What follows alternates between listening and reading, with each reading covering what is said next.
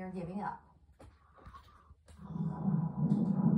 It is a lot to shoulder, it's a lot to burden. We have a missing child that we haven't found yet. Almost 10 months and so much heartache. And investigators aren't immune from that hurt. The question of what happened to Summer Wells still has no answer. There haven't been very many cases like this. I have Maybe never not worked for a missing you. child case with all these different entities and agencies involved.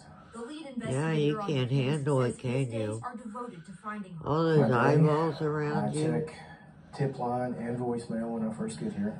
Well, that's bullshit because I've done both of those and you've not returned any of my calls.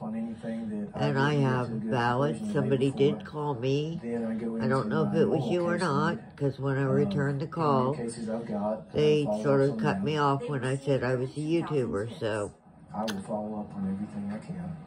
I don't think you followed up with me yet. Self-proclaimed online investigators and I think you're lying. have turned this case into a mess of ideas. Yeah, blame it on us, not on your inept work or your lack of work or your involvement. If these people want to help so much, we always accept applications. Yeah, look at him not really looking you in the eye, is he? He's got light in his eyes, but I think it's false.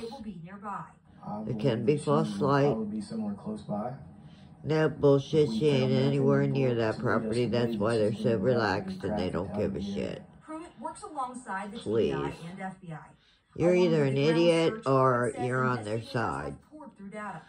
My bet is you're on their side. Detective Pruitt says it still remains a very active investigation. Yeah. I'm not going to let it go cold. Yeah, well, as hot as it is right now, if you let it go cold, you're really showing your colors. Detective Pruitt assures that what happened to Summer Wells is still being investigated daily. All right. Tonight at 6, he walks us through each day and what it is.